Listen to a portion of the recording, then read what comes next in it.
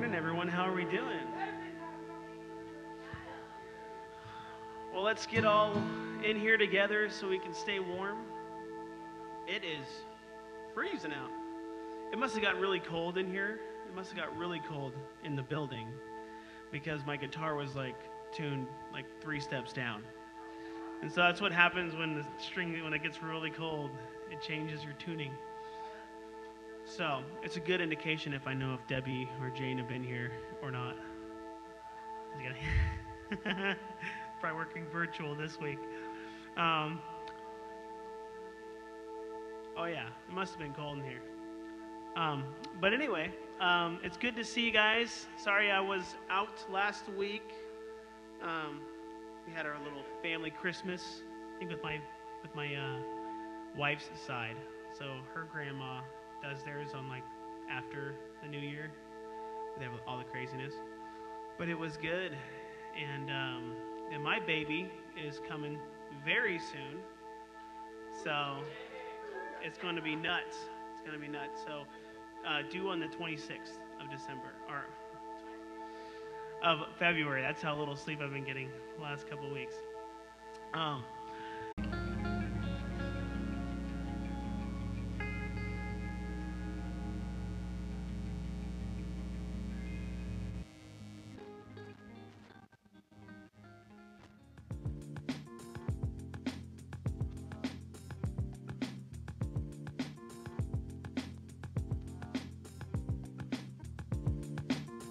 Hey, and good morning. Thanks for joining us. I'm Ben Tapper. I'm the worship leader here, and I just wanted to say thank you again, whether you're joining us in person or online. Thanks again for joining us. Make sure that you fill out a connection card. That's the first thing, the most important thing that I would say for any new person to do. Fill out a connection card. Let us know you're here. Let us know you're watching from. It's super important so we can stay connected with you. Additionally, make sure you download our Church Center app. You can learn more on the website at vrcc.church. Download the app. It's got tons of awesome resources on it, from giving, volunteering, signing up for groups, being part of groups. There's so many different things that you can do. You can even watch this service online or past services if you've missed any. And also, if you haven't yet, make sure you check in with us. It's the best way for us to know you're not falling through the cracks. So I just want to say thank you again for joining us. Thanks, and have a great day.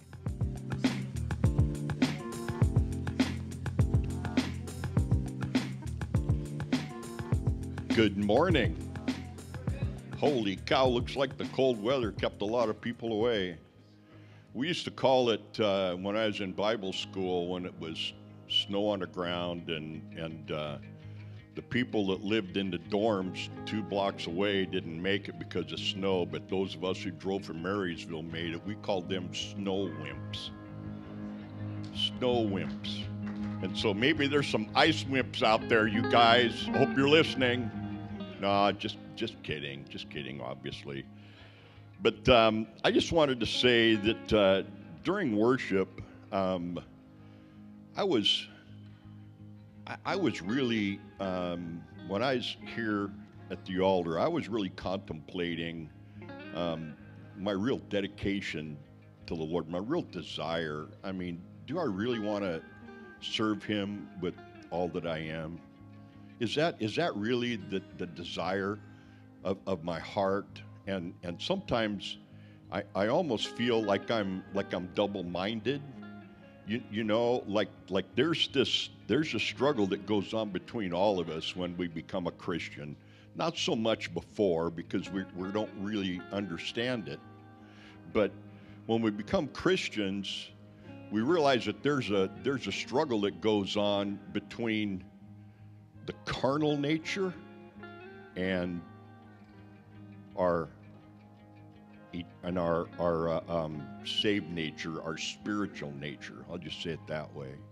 And there's this constant battle that goes on, and we've determined that we're going to serve Jesus and that we're going to give our all to that spiritual nature in our lives, that redeemed nature that's in our hearts and our lives. And the other day I read a quote from C.S. Lewis, and he said this. He says that discernment is not the ability to know the difference between right and wrong. Discernment is the ability to know the difference between right and almost right. And that's where we struggle. That's where we live. You know, and I know that there's so many times in my life that I'll say, oh, I can do that. It's not real bad. But is it really, you know, beneficial, you know, to my life as a believer? And I'm getting, you know, down to the nitty gritty, you know, that's in me sometimes. But it comes down to sometimes, am I going to watch that program on TV, or am I going to read those 3 or 4 chapters in my Bible? And it's like, well, I read my Bible yesterday. This program's only on today. And yeah, you know, there's grace, but sometimes, you know, we need to make that distinction. And it's like, you know, who am I serving? Am I serving my own needs, or am I serving Jesus? And something too is that we can slide into this church environment, this church, you know, social structure, and we can become what I call socialized Christians, to where that, yeah, man, I mean, I go to church, you know, I enjoy all the people there, you know, I don't drink, I don't chew, and I don't go with the girls that do. You know, I've cleaned myself up pretty good.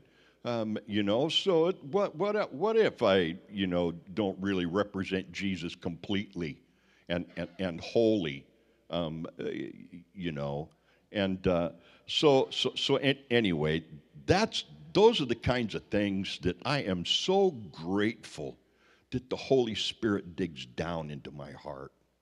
So grateful, but on the other hand, I kind of wish He wouldn't.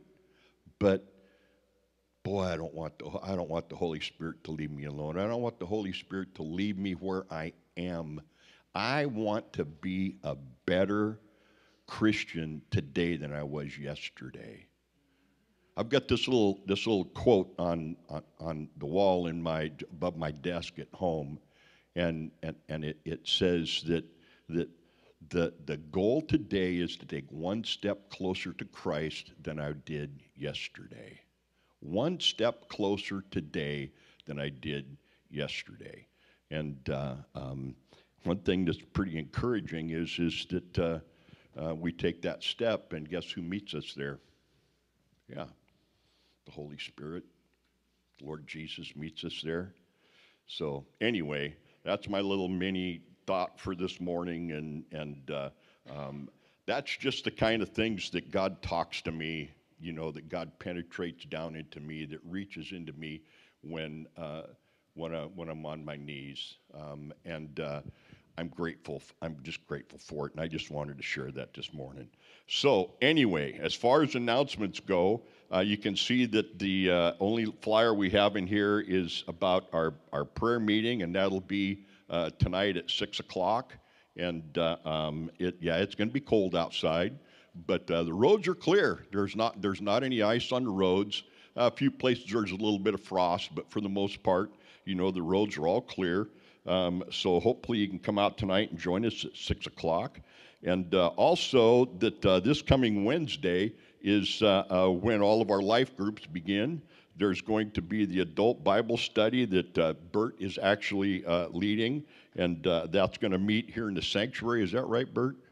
That'll meet here in the sanctuary, and then Wednesday night kids is beginning again, and then the Women's Authentic Winter Bible Study is going to be meeting. You can read about all of that in the bulletin, and then also you can still see at the bottom of the bulletin to where that we need a couple of volunteers for the bread ministry, and I think that's.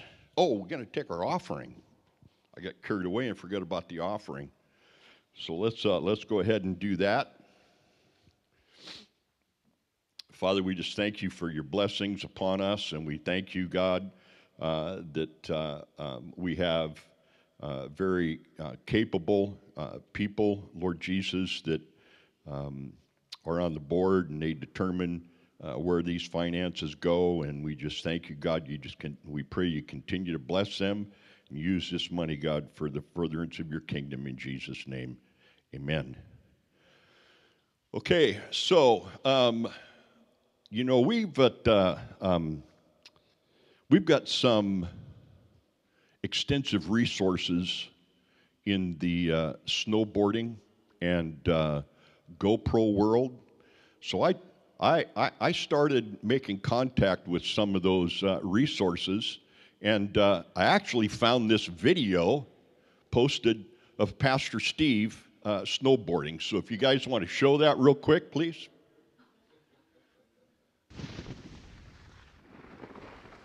There he is. There he is.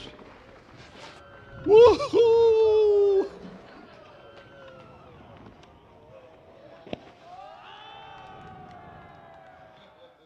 There it is. He didn't even fall down. I saw several of him falling down, but I figured, hey, we'll just show that one instead. So anyway, Pastor Steve is headed for Utah for a couple of weeks to enjoy some snowboarding bliss, snowboarding heaven, whatever. So anyway, come on, Pastor. We really appreciate you and glad you can take a joke. I was thinking, oh, maybe you did actually find one of me, but as Stan was up here talking and giving his little blurb that he always, the word of encouragement. It's an exhortation, I guess you'd say, scripturally. And I was thinking, yeah, it's kind of like what's his name? Jimmy Fallon's guy, Guerno? No. Guillermo, yeah. He's my Guillermo. I'm Jimmy Fallon. He's Guillermo. He comes up and does his little thing, and then no. Hey, thanks. We really are looking forward to getting away for 2 weeks. Karen and I. Her sister came in last night. That's why Karen's not here this morning. She's only has just a little bit of time to connect with her sister, so she came in late last night. And she'll be watching Rita for a couple weeks, and then we'll take off tomorrow morning. And unless Alaska cancels our flight, they already canceled our flight that was at 6:20, but got us on one at 11:30. So I'm hoping that's all good. And yeah, exactly, yeah. Such a privilege to be able to share again. Next week, Gabe is going to be sharing, and he's going to be speaking on the parable of the four soils, or the parable of the sower, or the parable of the seed. It's called all those different things, and so I was thinking, okay, he's going to speak on that parable. And I was speaking about money last week from Philippians, and kind of have finished up Philippians. I love going through longer passages of Scripture, and so I'll plan to start that again in February. I just don't know exactly what yet. But I thought today I'd like to talk about another parable, a parable dealing with money. Jesus, he spent a lot of time talking about money. Kind of depending on how you look at it and how you parse it out. Some people say he spoke more about money than any other topic. Others say, well, it was mostly about the kingdom of God. And so, it depends. I think the kingdom of God is most central, but money is a huge part of our practical everyday life and a huge part of how we live out the kingdom. And so it's really important for us to dig into this book and see, what does it say about our practical everyday life in terms of how we handle the money that God gives us.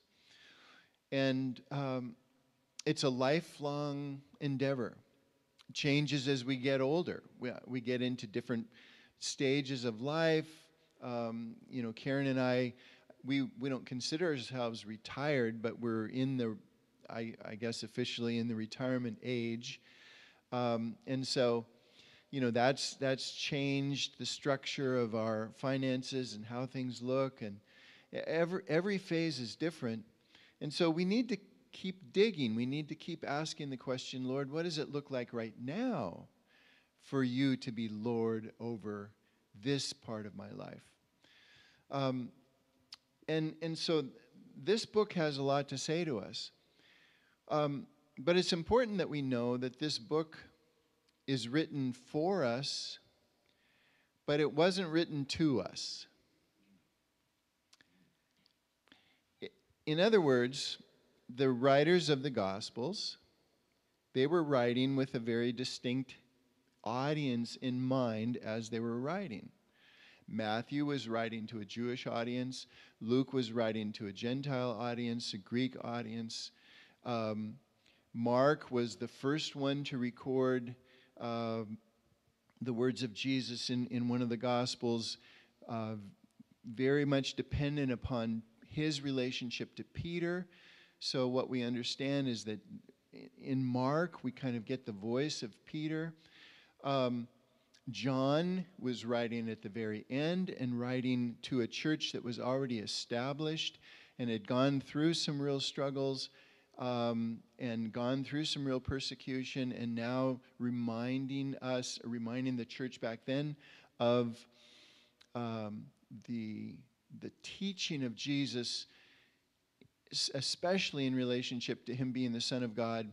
So what we need to remember is that, and the letters too, like Philippians, it wasn't written to us, it was written to the Philippians, but it was written for us. So what do we need to do? We need to understand as best possible, what were the Philippians like? What were they dealing with? What were their issues? And then we can take the step to say, okay, if those were their issues, and that's how Paul is addressing their issues, then how are their issues parallel to my issues, and what does that say to me? So it's always the step of what was it saying to them, and then on that basis, what is it saying to me? And the passage that I'm going to deal with today is one that's so fun and so fascinating and so hard to understand. It's considered to be the most difficult parable that Jesus ever told for us, for modern readers. And so let's read it together. Jesus told his disciples there was a rich man whose manager was accused of wasting his possessions. So he called him in and asked, "What is this I hear about you? Give an account of your management, because you cannot manage any longer. You cannot be manager any longer." The manager said to himself, "What shall I do now? My master is taking away my job. I'm not strong enough to dig, and I'm ashamed to beg. And I'm not strong enough to dig, and I'm ashamed to beg." And there's a pause. "I know what I'll do, so that when I lose my job here, people will welcome me into their houses." So he called in each one of his master's debtors. He asked the first, "How much do you owe my master?" 900 gallons of olive oil, he replied. The manager told him, "Take your bill, sit down quickly, and make it 450. Then he asked the second, "And how much do you owe?" 1,000 bushels of wheat, he replied. He told him, "Take your bill and make it 800. The master commended the dishonest manager because he had acted shrewdly. For the people of this world are more shrewd in dealing with their own kind than are the people of the light." And then there's a break. In our passage, in the New International Version, there's no break there. It goes right on in the same paragraph. But I think there should be a break here, because this is where the parable ends. And then it goes into the explanation. Now, this is called the parable of the unfaithful manager, or the parable of the unjust steward. A steward is someone who stewards the money of someone else. And it is probably the most difficult to understand. At least 3 reasons why it's difficult to understand, why it confuses us. First, it seems that Jesus is telling us that a person who deliberately lied to save his own skin is actually an example for us. You know? This manager was a liar, and he lied to save his own skin. And how is he supposed to be an example? Secondly, we have no idea why in the story the manager's master lets him get away with it and even commends him at the end. Like, what's that about? The guy's lying, he's cheating his master, and in the end the master says, "Oh, you were really shrewd." It's like, come on, no, fire the dude. And then thirdly, we also don't understand why the land renters would go along with it. You know, come on in. Okay, write down 800 instead of 1,000. Like, well, what's that about? And were they complicit in treachery, or what were they doing here? So in order to understand this parable, we have to try to look at the clues that are there, and we really have to understand the culture of the day, which is very different than our culture, but has some similarities. We have to ask, what was the relationship between the landowner and the tenant farmers? So these debtors, they were tenant farmers. They were on the land, farming the land. They didn't own it, and so they had agreed to certain conditions in terms of what they were going to pay the landowner. What role did the steward, the manager, play? And what clues does the parable give us about the character of the landowner, of the steward, and of the tenants? So first, what was the relationship between the landowner and the tenant farmers? In the Middle Eastern culture, it was usually a very cordial kind of relationship from what we read. It wasn't the kind of thing where it's like, oh, you know, the hated landowner and he's oppressing the peasant class. It was more cordial. It was a known social relationship, and sometimes even a friendship kind of relationship.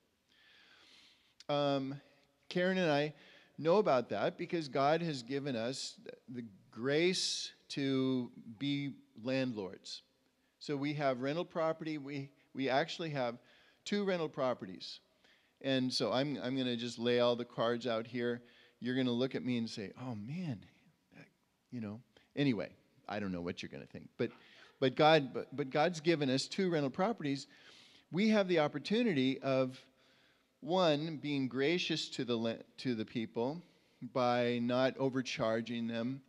2, actually building a relationship with them and coming and being responsive to come over and help the minute anything's wrong, to keep the property really up and you know, up to snuff.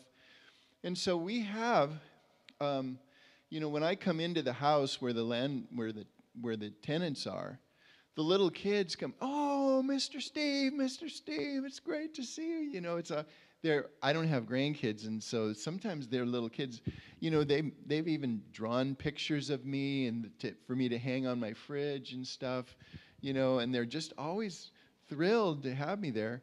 That's more what the relationship was between a landowner and the tenant farmers in the Middle Eastern culture. It was an accepted, common kind of a relationship, sometimes friendship-wise, but always cordial. If anything happened in terms of the ability of those tenants to pay, it would be known in the village. It's you know, everything's open cards in a village kind of a setting. The contract would be entered into either with a specific amount due, which is like in our case, or a percentage of the crop. But it was always part of the crop that would be due from the tenant farmers. If there were difficulties related to crop failure or disease in the trees or drought, the tenants had the right to expect that the landowner would take this into account. Would say, oh yeah, okay, you were supposed to pay 1,000 gallons or 800 gallons of oil, or yeah, which one was it? Was it 800? Yeah, 800 gallons of oil. No, 900 gallons of oil, make it 450. Yeah, that was the expected amount no matter what. Or sometimes it was a percentage based on what would come from the land. But if difficulties arose, it was expected that the landowner would take that into account. In other words, be gracious. What about the manager? What role did he play? Well, he related to the tenants at the behest of the owner. He negotiated contracts, he kept the books, he would handle exchange. And apparently this would be a fairly wealthy landowner because he had a manager. He wasn't doing it himself. And even when the manager called to the tenants, he summoned them. That means he sent a servant to go get them to come. He didn't go get them himself. So this means this is a big operation here. It was not unusual for the manager to receive a bribe to help negotiate a favorable contract. But anything like that would be under the table and pretty much expected in that culture. A bribe here or there, even like it in Proverbs, it says, a bribe properly placed greases eases the contract. That was not uncommon, but it would be nothing in terms of huge amounts. These are small amounts, more like tips. And it was expected that the manager would kind of speak the best for the tenant, like represent the tenant as well as representing the manager. Be the in-between person. It was also expected, it was expected that the interests of the tenant would be represented to the master through the manager. Now, what about the clues that the parable gives us regarding the main characters? Well, one of the clues right at the very beginning is that the landowner is merciful. He demands that the manager turn in the account books when he realizes and sees that he's been an untrustworthy manager. He says, turn in the account books. But what doesn't he do? He doesn't put him in jail. He could have. If he was a unfaithful mishandling of the funds, he could have been put in jail, but he's not. That's a clue. He doesn't put him in jail, and he doesn't disgrace him publicly. He doesn't announce it. He just simply says, turn in the account books.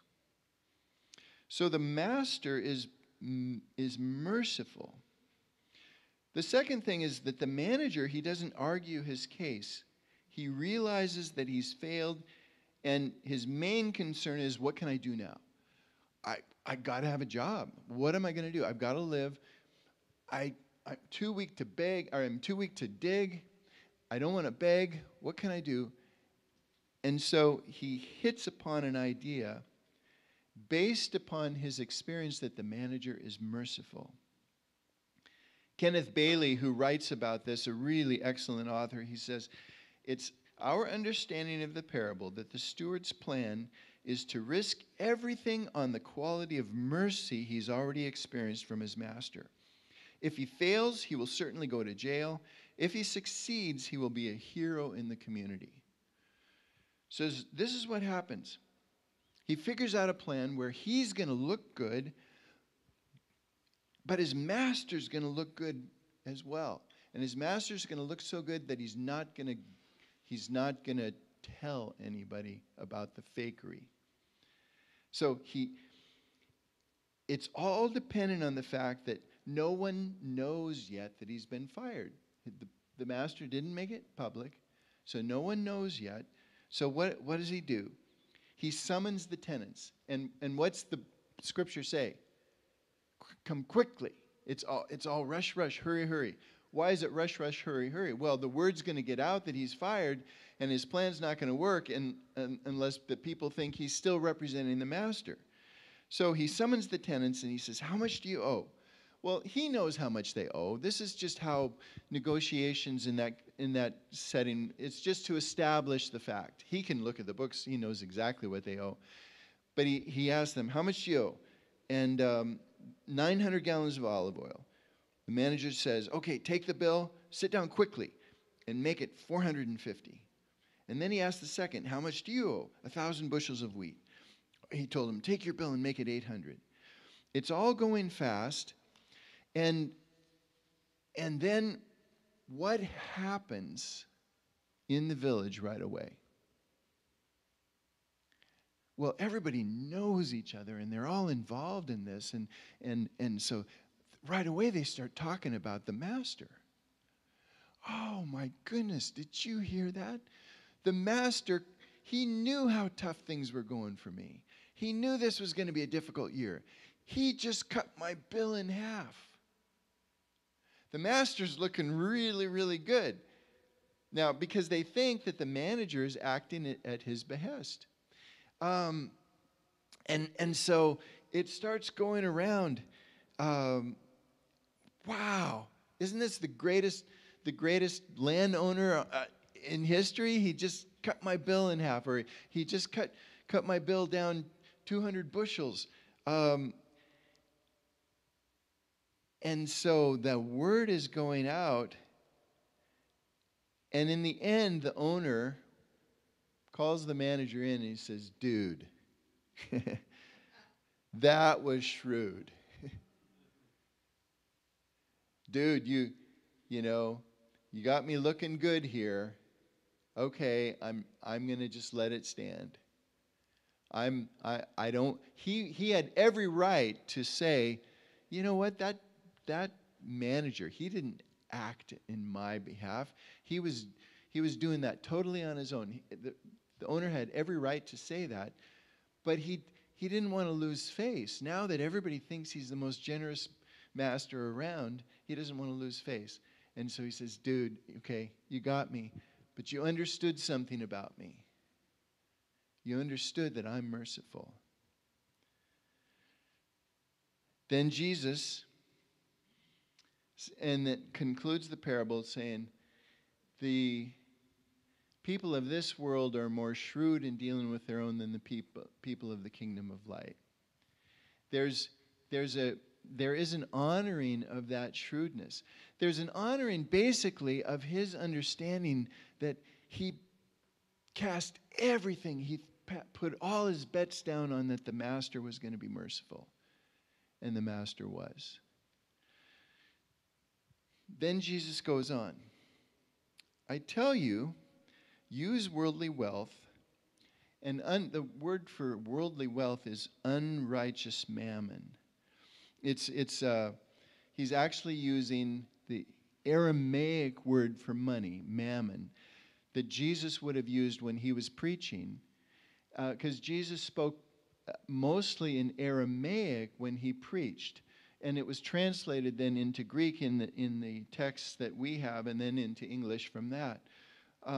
But they take the word that Jesus actually used, mammon. It's just the Aramaic word for money, but something about the tone of how Jesus used that in talking about mammon, it's like it's personified, and so they don't translate it. They take it right from the Aramaic and say, use unrighteous mammon to gain friends for yourselves, so that when it is gone, you'll be welcomed into eternal dwellings. Whoever can be trusted with very little can also be trusted with much. And whoever is dishonest with very little will also be dishonest with much. So if you've not been trustworthy in handling unrighteous mammon, worldly wealth, who will trust you with true riches, the riches of the kingdom? And if you've not been trustworthy with someone else's property, who will give you property of your own? No one can serve two masters. Either you'll hate the one and love the other, or you will be devoted to the one and despise the other. You cannot serve both God and mammon. The Pharisees, who loved money, heard all this and were sneering at Jesus. And he said to them, "You're the ones who just justify yourselves in the eyes of others, but God knows your hearts. What people value highly is detestable in God's sight." So what do we learn from that? Okay, what are the practical applications for us? The first is that money is not neutral. Money is not neutral. That's point number 1 in your outline there. Jesus calls it unrighteous mammon. I tell you, use unrighteous mammon to gain friends for yourselves. It's fascinating that the biblical writers use the word mammon right out of the Aramaic. It's like I said, it's as if Jesus is personifying money. It's more than a neutral substance that lies around inactive. Later in this section, he's going to tell us you cannot serve both God and mammon. He tells us that money wants to be served. I don't know about you, but I think most of us, we like to think of money as basically neutral, that you can use it either for good or for ill. It's the love of money that's the root of all evil, not money itself. And that's absolutely true. Money can be used both for good and for ill, and it's the love of money that's the root of all evil. But at the same time, when Jesus called money mammon, he was also letting us know that money also has a power. And I'll get to that in point 4. But it also has money has a power. It wants to be served. I talked a couple of weeks ago about Bob Dylan and one of his songs. And there's another one of his songs that came out about the same time. You Gotta Serve Somebody. Some of you remember that, you know. You might be an ambassador from England or France. You might like to gamble. You might like to dance. You might be the heavyweight champion of the world. You might be a socialite with a long string of pearls, but you're going to have to serve somebody. Yeah, you are. You're going to have to serve somebody. It might be the devil or it might be the Lord, but you're going to have to serve somebody. That was a powerful song. Right to the heart.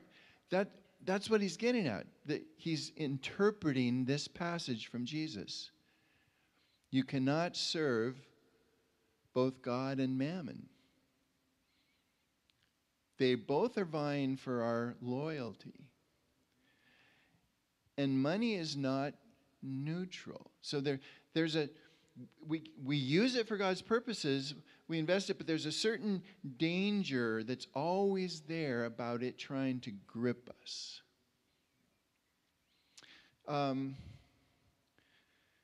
The second thing is that the wisest money investment is always an investment in people. The wisest money investment is always an investment in people.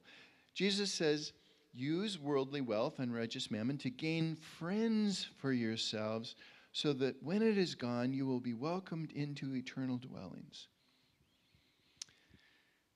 Some commentators say that this refers to the angels welcoming us into heavenly dwellings when we go to be with the Lord.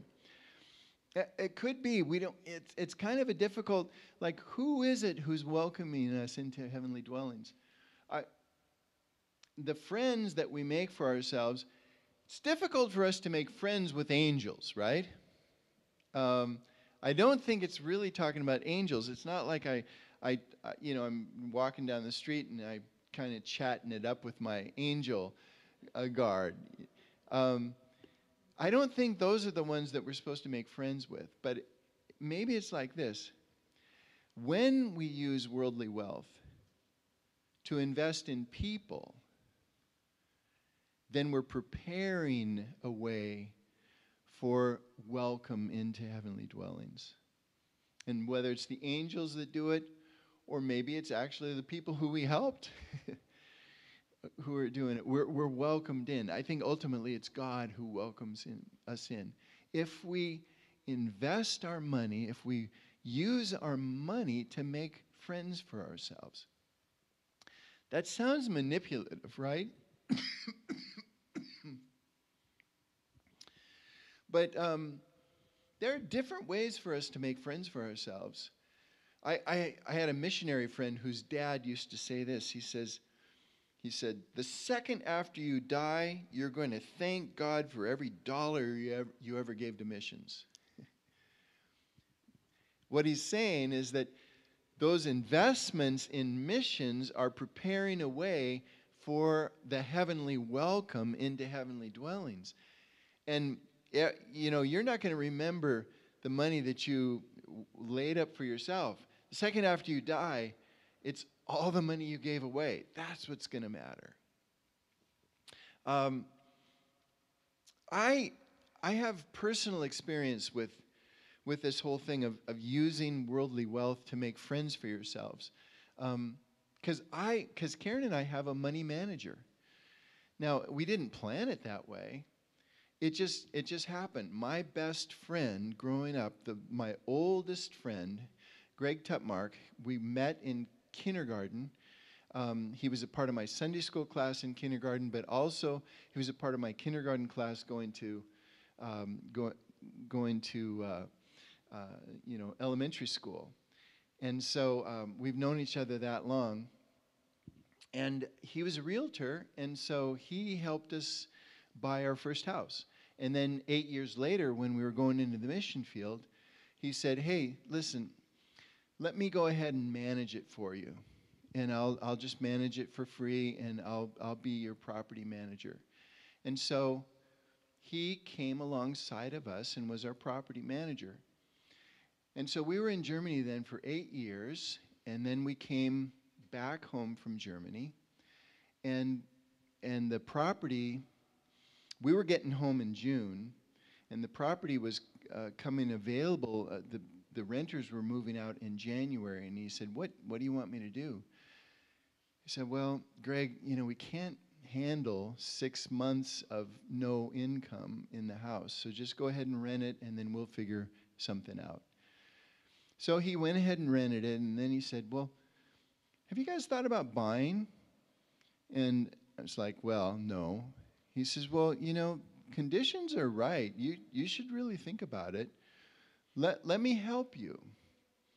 And so we had some money that Karen had put aside from the sale of her business. And so there was money there for down payment, but not enough. And then, he came alongside and helped us out through his mom, and allowed us. We bought, without even seeing it, sight unseen, we bought a house over the internet. He went through the house with his wife Brenda and walked through and was calling, talking to us in Germany, and we ended up buying a house without even seeing it, and came home and moved into a house that he had arranged for us through using money to make friends for yourselves. And so then we had 2 houses. Well, then he managed those 2, and then he charged us for the second house and not for the first house. But then there were times where things didn't exactly balance out, and so he would, well, okay, I'll borrow a little bit from my mom, and then we'll make this work, and it'll all come together. And he just we didn't have to think about it. He just smoothed it out for us. That's a classic example of using worldly wealth to make friends for yourselves. In the way that he was generous to us, it just cemented a lifelong friendship, and then it just has continued along that line. Now he's dealing with actually onset of early onset Alzheimer's, and you can bet that that's a friendship that's very precious to us, and we're going to be walking with him through the next stages. But I love that the way we deal with money and handle money can make a huge impact in the lives of other people around us.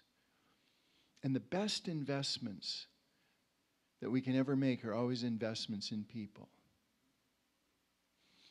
The third thing is that how you handle money is indicative of your faithfulness.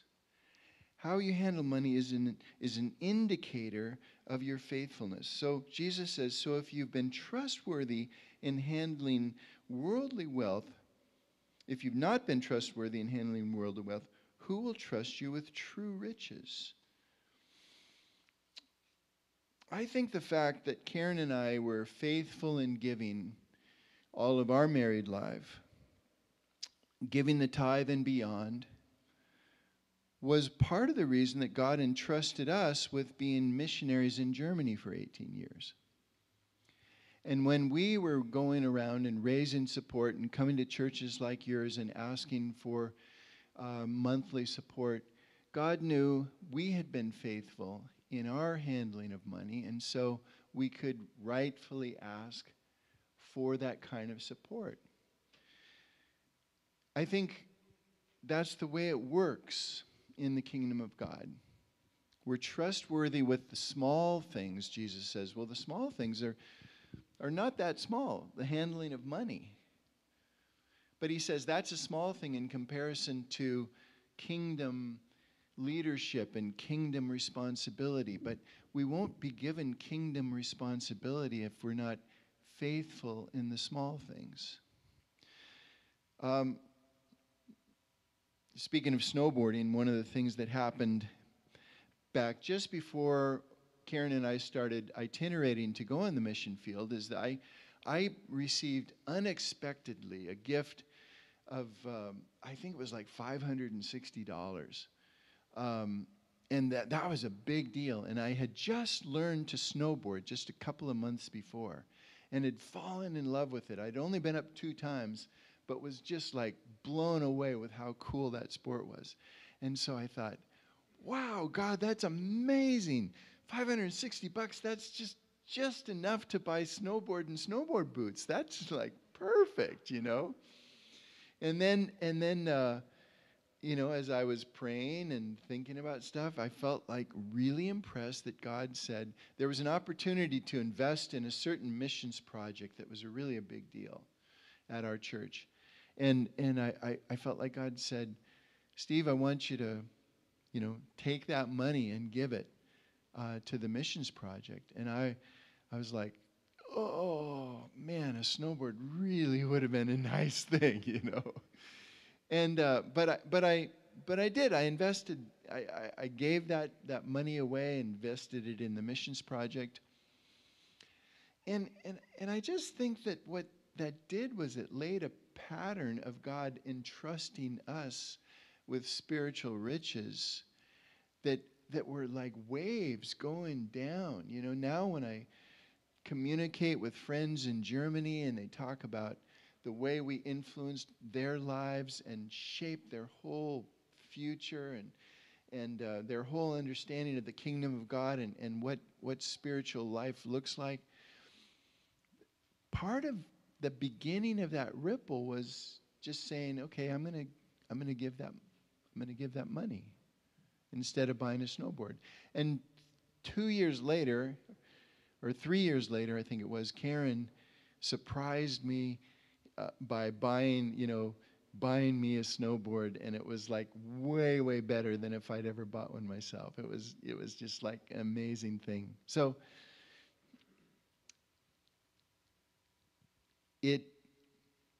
when we give money, the way we handle our money is an indicator of our faithfulness.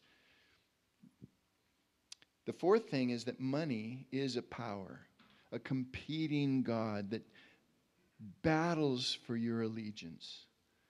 Money is a power, a competing God that battles for your allegiance. No one can serve two masters. You got to serve somebody. The fifth thing is that if you miss that truth, you risk missing out on God altogether. So the Pharisees who loved money sneered at Jesus. They didn't get the spiritual truth about money. And because they didn't get the spiritual truth about money, they didn't get what? They didn't get Jesus. They sneered at Jesus about this, and it's one of these things. If you miss this truth, you risk missing out on God altogether. So, what about practical implications then for everyday life? Okay, I'm going to just whip through these really fast. Number one, determine to give the tithe as your essential first step. That's kind of that's the bottom line. That's the starting point. The scripture says, bring the whole tithe into the storehouse, and that there may be food in my house. Test me in this, says the Lord, and see if I will not throw open the floodgates of heaven and pour out so much blessing that there will not be room enough to store it. The tithe is the basic kind of step of discipleship in terms of, okay, if I'm going to be a follower of Jesus, if I'm committing my life fully to God, then the starting point is to give the tithe. The 10% of my income, that goes to God's work. No questions asked. The second thing is set up a system for regular giving. For Karen and me, for years now, we've just done automatic deduct. So, my salary was pretty much set, and so it would just come out of the checkbook, automatically deduct, and go to the church. And that was how we did it. It made it easy. I didn't have to think about it. Now, what that did do was sometimes in automating the process, I kind of lose that sense of sacrifice, of giving, of like that physical act of writing a check or putting money. And so that third point is an important one for me. Give whenever you have opportunity to do so. I've just tried to live by the principle, anytime the offering plate is passed, I'm going to try to put something in it. Sometimes I don't have cash in my wallet. Sometimes, a lot of times what happens is the only cash in my wallet I have is 20s because I got them from the cash machine, and they come out as 20s, and then I'm like, oh, crap. All I've got is a 20, And I really didn't want to necessarily give that much as a token. But you know what that does? It's like I'm saying to money, you don't have power over me. See, I'm going to take that, I'm going to give that money in the offering as a demonstration. I have one Lord. It's the Lord Jesus. And I can't serve God in money, so I'm going to serve God. So, give whenever you have the opportunity.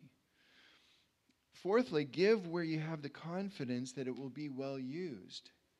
Give where you have confidence that it'll be well used. That's there are countless people and agencies and institutions and trusts and people on the street. They're all asking for money. We have a responsibility as a giver to figure out, okay, is this going to be used responsibly or not? And I'll tell you, one thing you don't want to do is listen to all the TV ads about helping starving animals, because if you look behind what's going on in that, there's pennies on the dollar that are actually going to helping starving animals, and these are scams just collecting in huge amounts of money. And it's now there might be some legit ones, I'm sure, but for the most part, they're pretty illegitimate. Or like the fire, the fire brigade people who call you on the phone and say, we're collecting money for the firemen, and then you look it up, and actually there's pennies on the dollar that are going to actual needs of firemen, and these are just institutions that are making money off of our goodwill. So we want to be careful. We want to be wise in how we give. So we respond. Jesus said, give to those who ask of you. There's this tension because, we get asked all the time. So I think that call to be wise is really, really crucial. And the fifth thing is, remember that Satan fights vigorously over this territory. Fights vigorously. Don't fall prey to fear. Jesus said, he's talking about how God clothes the grass of the fields, and he says, if that's how God clothes the grass of the field, which is here today and tomorrow is thrown into the fire, will he not much more clothe you, you of little faith? So do not worry, saying, what shall we eat, or what shall we drink, or what shall we wear? For the pagans run after these things, and your heavenly Father knows that you need them. But seek first the kingdom and his righteousness, and all these things will be given to you as well. Therefore, do not worry about tomorrow. Don't fall prey to fear. For tomorrow will worry about itself. Each day has enough trouble of its own.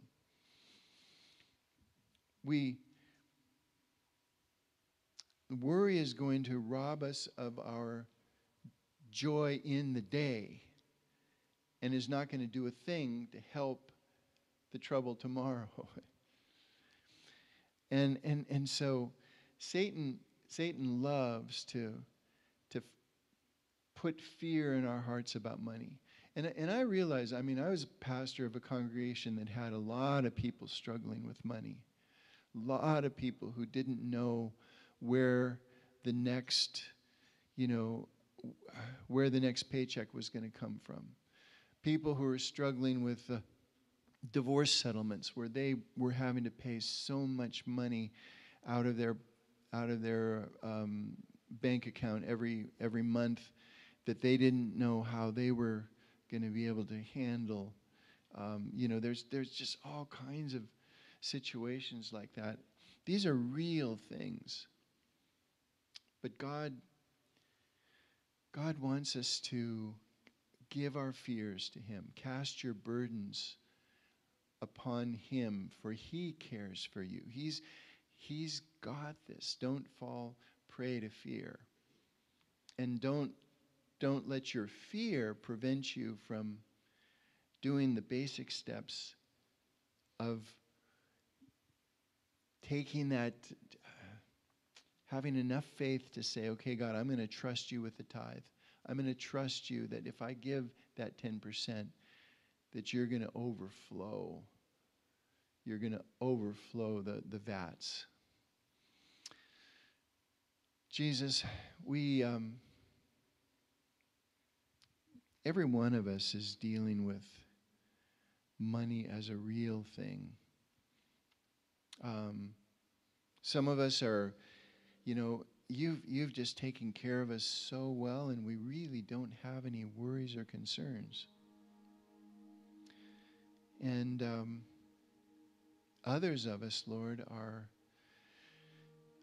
this is, even as we sit here, we're thinking, man, it's looking tough for us right now. We hear testimonies all the time about how you provide. Lord, let us trust you. Let us trust you as the provider.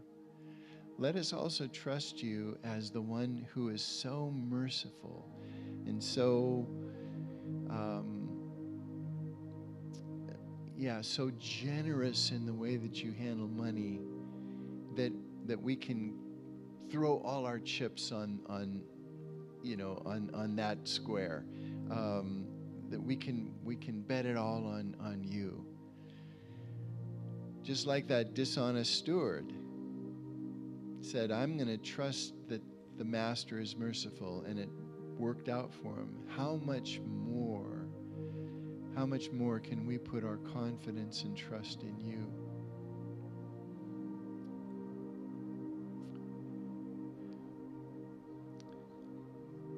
Let's just contemplate his goodness, his trustworthiness.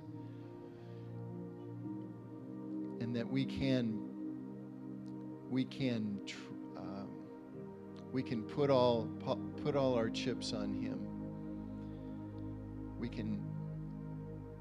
Yeah, I'm not a gambler, so I don't even know the terminology, but I think you know what I mean. We're all in. We're all in for that. God has got this. That God's got us. Let's just. Ben's going to lead us in a song together as we reflect and just think about how God's got it.